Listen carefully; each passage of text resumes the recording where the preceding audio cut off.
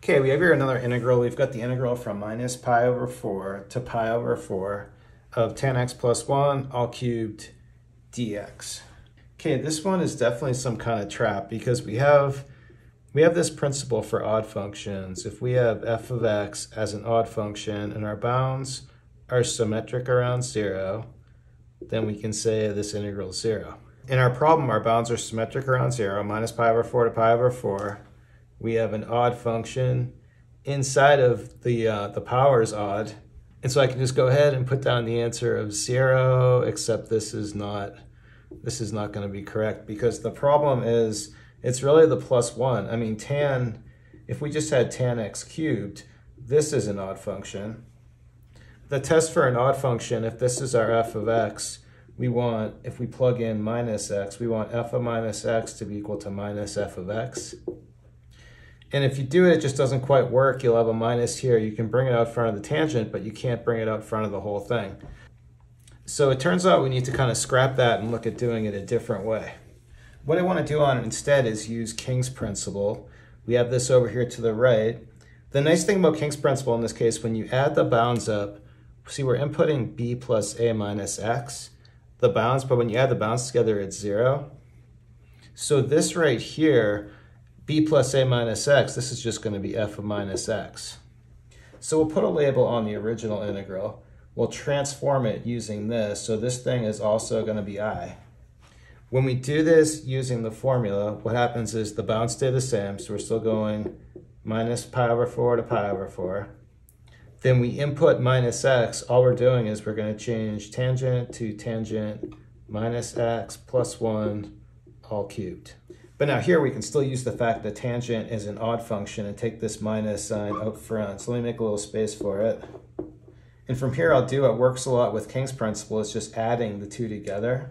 So when we add these two integrals together, we're going to have two copies, or 2i. The bounds are the same, so that part's fine. We'll just keep that. But now before I add these two together, I'm going to want to expand it out to see what cancellation we get. So instead of, let's just kind of abbreviate tangent as t. So like when I expand out t plus 1, when I cube it, we'll just use Pascal's triangle or the formula or whatever.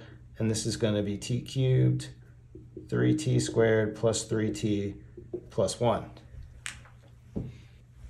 And then expanding out this one, just a little different, we have minus t plus 1 cubed.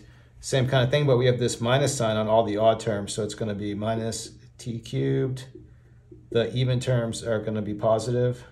So it's just going to look like this. But then when we add it together, we're going to get all this cancellation of the odd terms. And then we just have two copies of 3t squared plus 1. So I can write this as 2 3t squared plus 1. And then we'll just take this and plug it back in. The 2 we'll just bring up front as a constant here. Again, t, we're just setting t to equal to tan of x here. So we'll plug back in tan of x. This is going to become 3 tan squared x plus 1 dx. But now this integral is not too bad. We can probably finish this off pretty quick. First of all, we don't really want two copies, so let's divide off 2 on both sides just to isolate our solution, just get a 1 there. The other thing we can notice, now that this is squared, this is going to be an even function. For an even function, we can use this property, kind of similar to what we saw before with the odd function. If we have this and f of x is even, we can bring a 2 out front and reduce the lower bound to 0 like this. So using this, we'll turn this to a 0, bring the 2 out front. And then for tan squared, let's just use the identity here. Tan squared is the same thing as secant squared x minus 1. So let me make a little space and see if we can bring this all together. What I'll do is we'll have our 2 out front.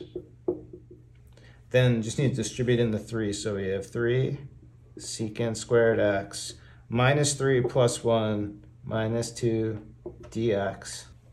Go ahead and integrate. Multiply the 2 in here. So this is going to become a 6 out front. Integral of secant squared is going to be tan x. Next, distribute in the 2 minus 2. This is going to be minus 4x. You just need to evaluate from 0 to pi over 4. When you plug 0 in, everything's going to be 0, so let's not worry too much about that. Plug in pi over 4. Tan of pi over 4 is just 1, so we have 6. Minus 4 times pi over 4 minus pi. For my final solution, we have just 6 minus pi, and that's it.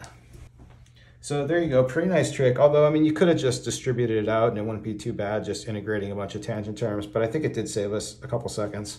Okay, that's it for today. Thanks everyone for watching. Have a good day.